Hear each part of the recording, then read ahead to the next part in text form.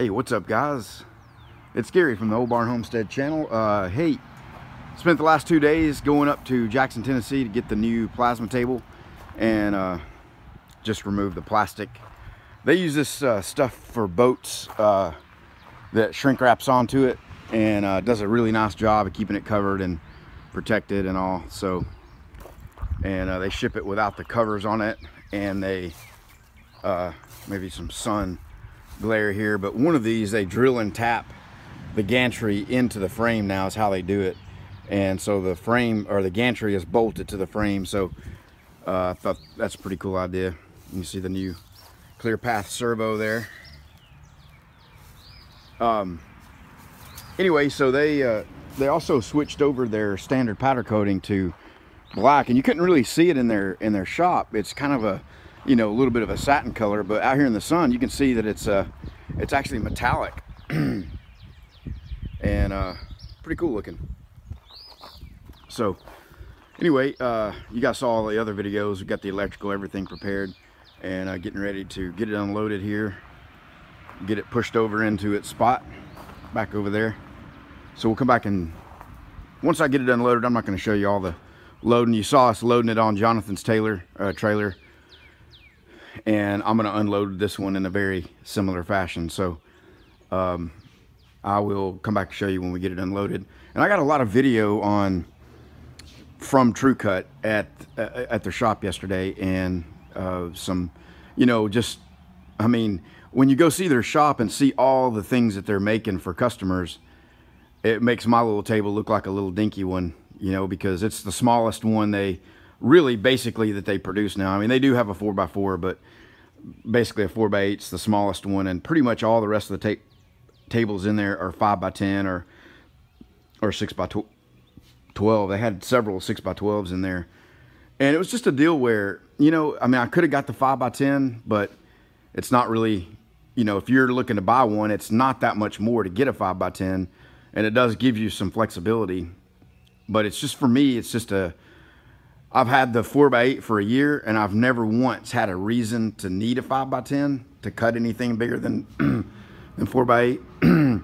And just the material handling when you go to a 5x10, if you're going to get 5x10 sheets, you know, especially sheet metal, it becomes really unwieldy to try to handle by hand.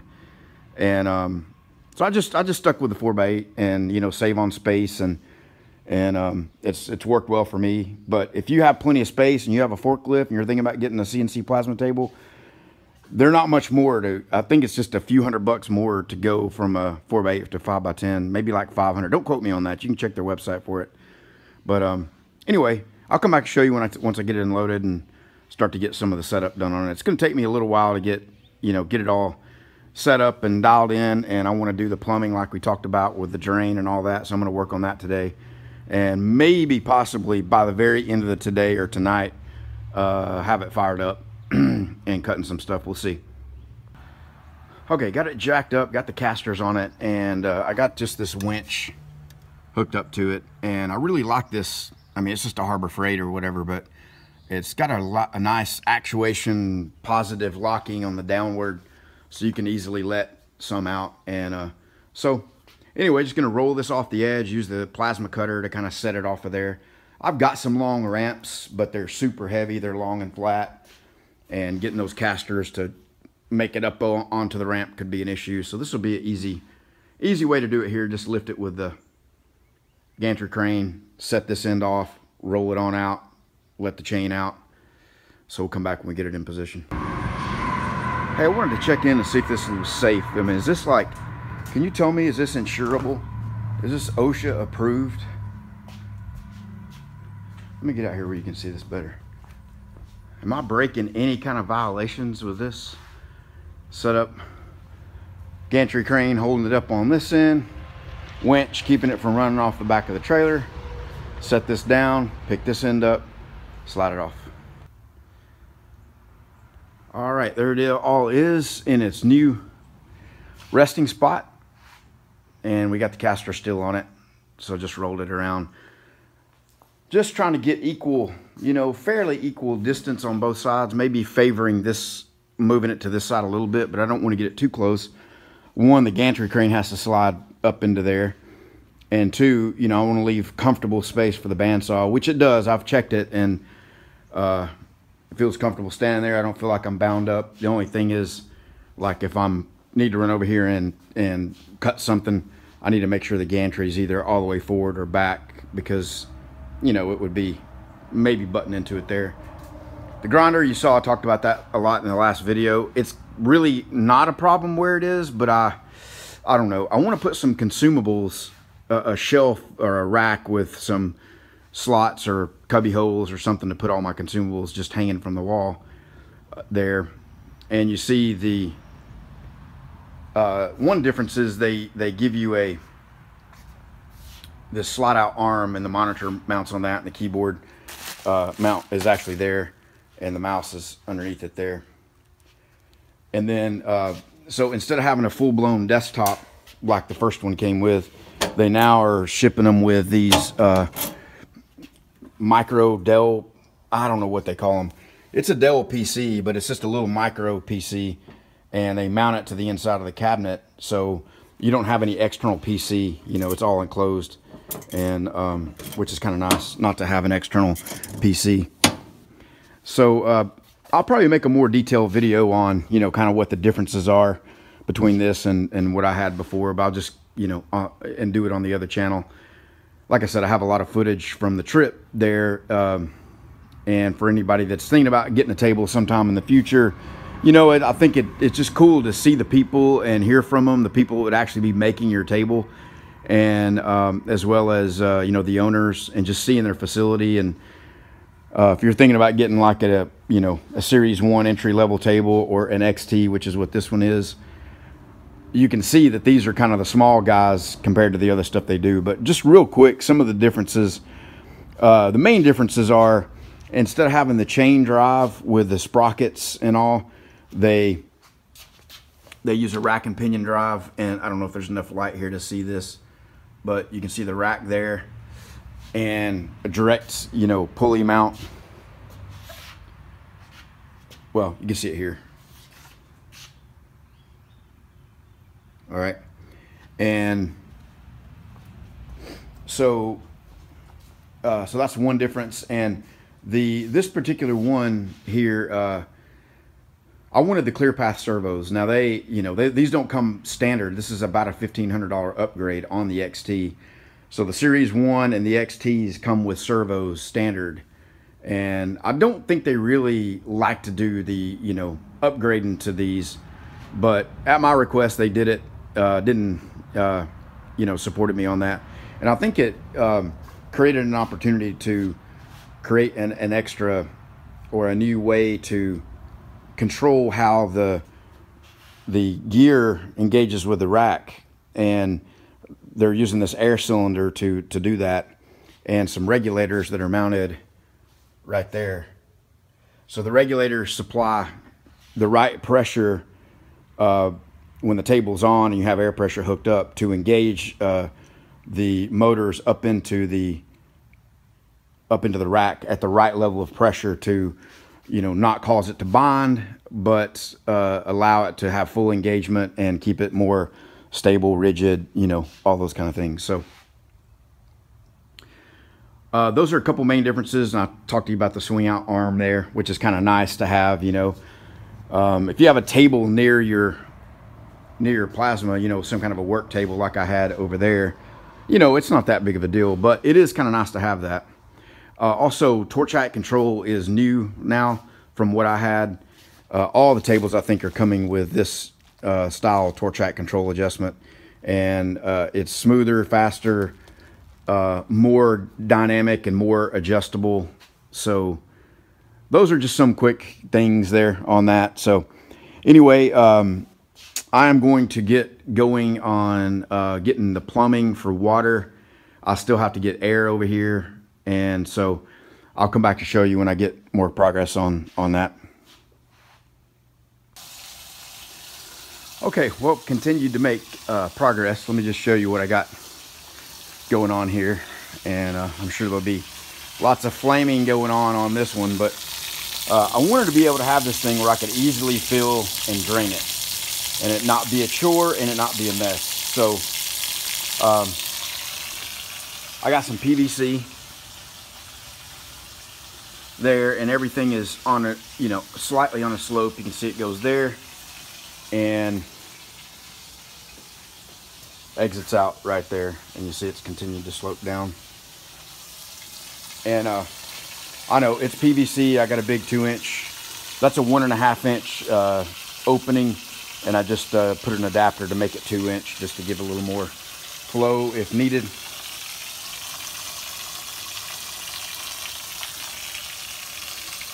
So so far so good on that. And once we get some water in it here, I'm going to open that valve and make sure it all runs out like it should. But what I did was, you can see the pecs coming in and up and over. It's riding in that trough there. You can't see it. And it comes down and it goes back behind the electrical box. I don't know if that's any kind of an issue or not, if you should have your plumbing separate from electrical. I'm sure I'm going to get a lot of hate over that. But what I did was I just tapped into it right here and added that valve to turn all this on and off. And you can see where it goes in right there. I'm going to seal all that up. And my thought was just to keep it off out here, you know, when I'm not using it, and that way there is no water active at all times in that PEX. If something were to happen, you know, there's no water in it. I keep it off. Only turn it on when I'm filling the table up here. I want to do something a little different with this. I don't know. I just used some stuff I had on hand and kind of hokey. This stuff right here is good to 200 psi, and this last little bit of the run here I used to just be able to get a little more flexibility with it. Air plumbing. On this setup, the servos are the way they engage with the let me just show you this. And you know, people were complaining about the box and everything in, or the wire management. You can see with the lid on it, it's all protected and closed up. I don't have the lid on this one. Let me put you on the camera stand tripod real quick. Where is it? And man, I had to drag out this outfeed table here for the saw, and it's just a piece of crap anyway. I had a part-time employee, I don't know, a year ago, and I asked him to build something and just use scraps, and that's what he came up with. And I hate to criticize him because I kind of okayed it, but anyway, I was going to just show you this real quick. So there needs to be a way to set tension on the gear there for the rack, and hold steady tension while the table's in use, but also allow it to freewheel so you can, you know, you can move it back and forth and so forth. So you can see that air solenoid right there. So every motor has air going to it, and there's a command. I think it's a G-code command, or yeah, I believe so. That before it's in the post processor. I may be talking out of my ass a little bit here, but I believe it's in the post processor that triggers that, but you can manually override it as well.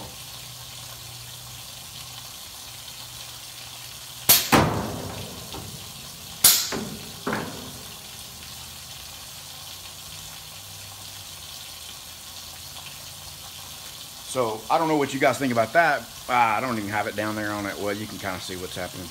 I'll do it again so you can see it.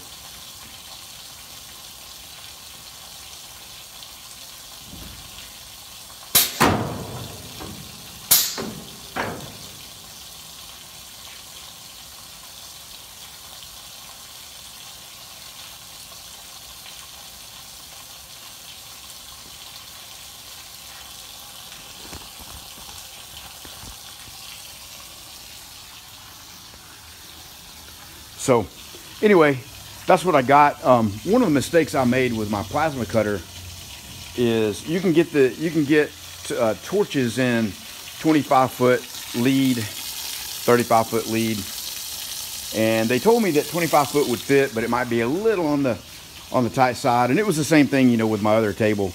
But I'm really limited on where I can put my plasma cutter because there's just barely enough room to connect it. And I need to be able to see the front control panel to see if there's any error codes on it. I also need to be able to turn it on and off when you change out the consumables and so forth. So anyway, that's kind of where I got it right now. I may end up moving it or doing something a little different with it, but I did leave quite a bit of extra room so you can get back behind here. When I had it over there, I had it really jammed up against the wall and it was kind of a pain to get in and out behind it. So I left some room to get back here. I used one of the Rapid Air manifolds. They send you a bunch of those for drops. So I have, you know, incoming air there, and then out of that one is coming into the plasma cutter, and then this one is running to this guy here for the motors. All right, so we got some water in this thing now. Let's see if we can crack this open and go out and see if it's draining like it should. I have no reason to doubt that it will be, but we'll go check it and see. Man, I don't know what the deal is with this thing. When I bought it, it was really hard to turn, and I probably should have taken it back, but I thought, well, I'll just deal with it. But you got to really give it a go to be able to turn it. And I know I'm unorganized and showing you lots of shaky cam here, but let me see if I can get that undone there.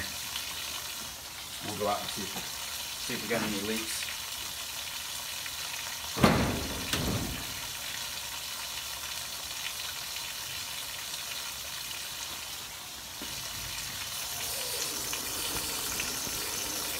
I hear it draining out of there. Let's go take a look and see what's happening with the water coming out.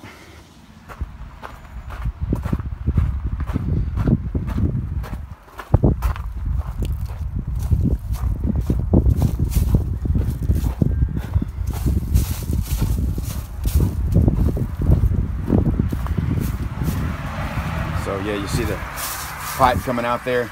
I want to take it in underground right here, and this is you probably can't tell it on camera, but this is probably a good 8 to 10 inches lower than the foundation, so I can put a little slope on it and run it down here, so that I'm not just draining it right there and right there in front of the paint booth door. So all right guys, let me go close that valve back up and let this table fill up, and yeah, we'll fire it up in a little bit. I'll probably do that on a separate video and let this one just stand on its own for what I got for now.